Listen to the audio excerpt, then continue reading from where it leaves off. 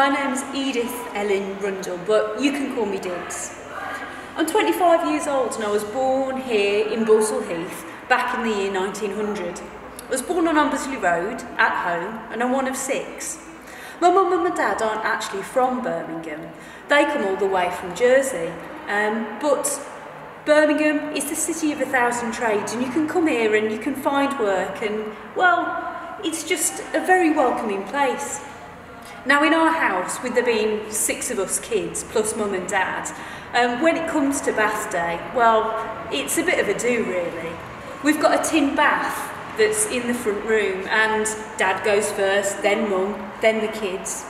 Well, I'll tell you, coming to Moseley Road Baths, it made such a difference. Our mum reckons that cleanliness is next to godliness.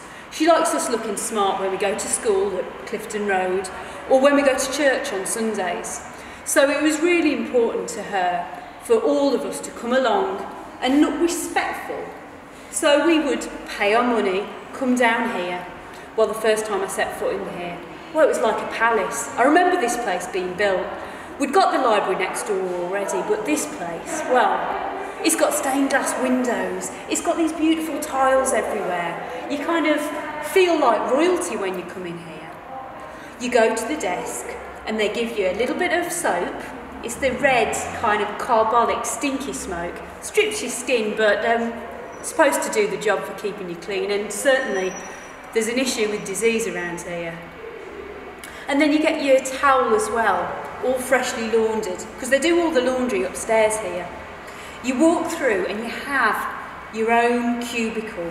I mean, it's a bit different to being in front of the fire in the family home.